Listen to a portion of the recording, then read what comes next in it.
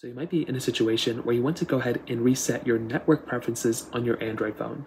Now, luckily for you, this is a very basic process and it really doesn't take too much time at all. So the very first thing you're going to want to do is you want to hop inside of your settings application inside of your Android phone. And you'll basically come into this particular panel.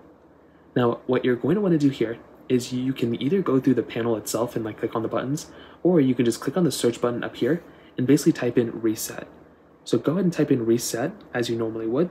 And what you'll see at the very top is you'll see these little panels that come up.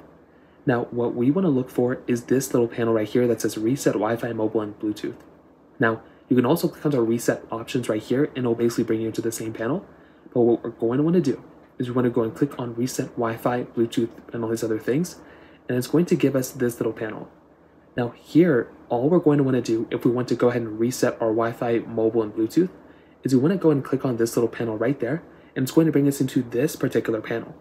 So all we're going to want to do here is you can go ahead and it'll say this will reset all network settings, including Wi-Fi, mobile data, and Bluetooth.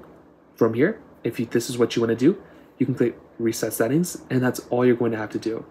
Now the other alternative is you have these other things. You can reset your app preferences, erase downloaded SIMs, erase all data. You have a lot of different options here, but this is pretty much all you're going to have to do. So from here, you can just use your phone as you normally would, and you can go back into your network settings and network and internet here, and then reconnect to another Wi-Fi connection. So that is pretty much how it's done. If you have any other thoughts or questions, let me know in the comment section below. Hit the like button, that'll mean so much, but definitely hit that subscribe button. More importantly than everything else, I love every single one of you guys. Hopefully I'll catch you guys in the next video. Peace out till then.